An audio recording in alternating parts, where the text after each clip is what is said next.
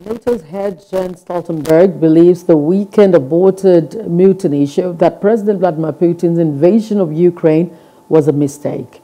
Stoltenberg told reporters in Lithuania, which will host the next month's NATO summit.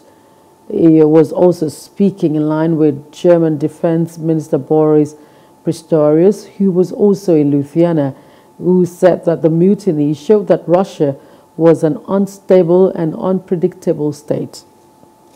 And yet another demonstration of the big strategic mistake that President Putin made with his legal annexation of Crimea and the war against Ukraine.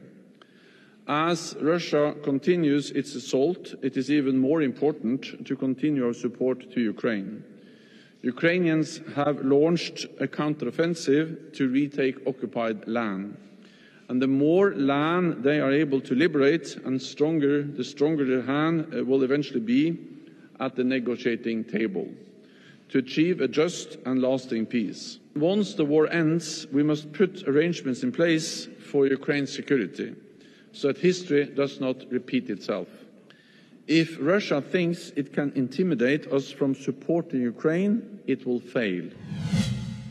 Hello, hope you enjoyed the news. Please do subscribe to our YouTube channel and don't forget to hit the notification button so you get notified about fresh news updates.